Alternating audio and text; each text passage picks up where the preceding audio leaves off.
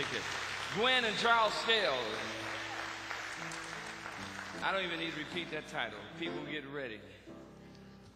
If there's one person here who don't know that song, I'm going to ask you to go to YouTube or something and look it up, because that song by the Impressions was a very special song for many of us. It was a time period when we were looking at changes in our lives.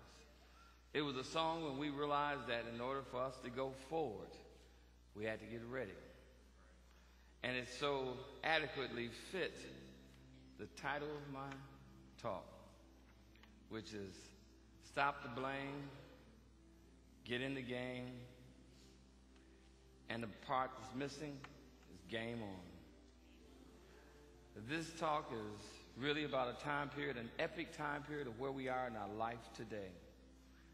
Because we have blamed so many people along the way.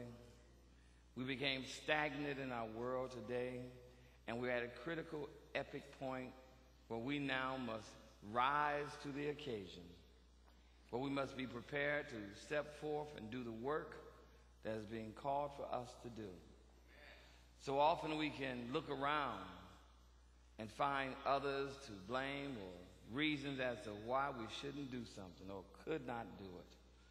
But now it's all on our shoulders, and I'm going to take a moment to get centered, because this is a talk that I have to put myself in the middle, because I am like so many others. We had to find some reason to blame others. But let me get centered as I do every Sunday.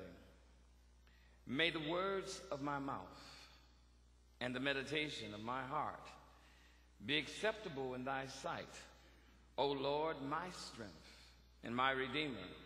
Show me thy ways, O Lord, teach me thy paths. Lead me in thy truth and teach me. For thou art the God of my salvation. On thee do I wait all the day. Lord, make me an instrument of your peace. And for this I say, thank you, God. And so it is. Amen.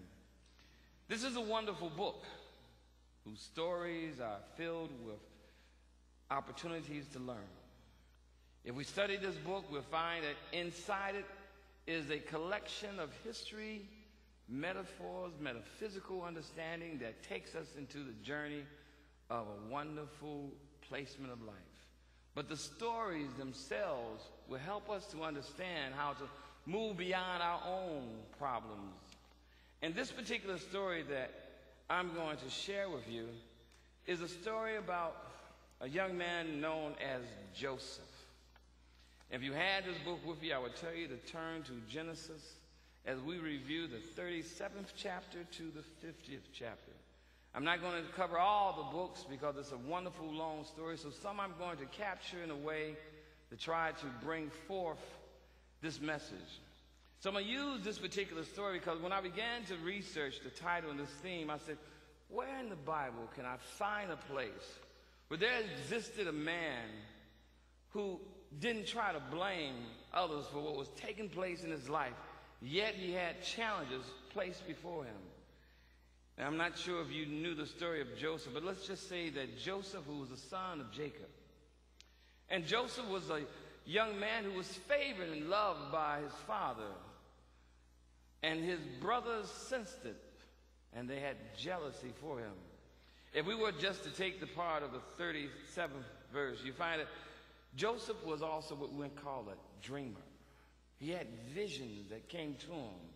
And Joseph had a dream one day when he told it to his brothers, and they hated him all the more. And he said to them, listen to this dream I had. And we were binding shelves of grain out in the field when suddenly one shelf rose up and stood upright while your shelves, talking about their grain, gathered around mine and bowed down to it.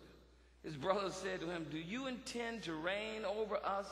Will you actually rule us? And they hated him all the more because of his dream.